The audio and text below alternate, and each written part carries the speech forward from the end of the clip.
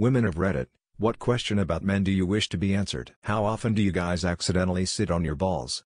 I can't help but think it'd be happening to me all the time if I had them. I just recently learned that balls kinda move on their own in the sack. Can you feel that? Did someone lie to me?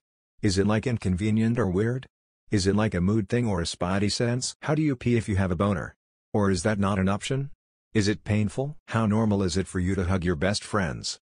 Edit a hug or any platonic physical form of affection counts. How the fuck do peens sit in your pants when soft? Do your balls ever sweat like our boobs do? Do you guys actually like when a girl sits on your lap? Do you all look at the bum holes? Does it sink or float? How fun is aiming your piss? Do you think about our boobs while hugging us? Do men actually like thighs? When using a urinal, do you want a small divider panel or is it pointless? Men I've polled give mixed responses.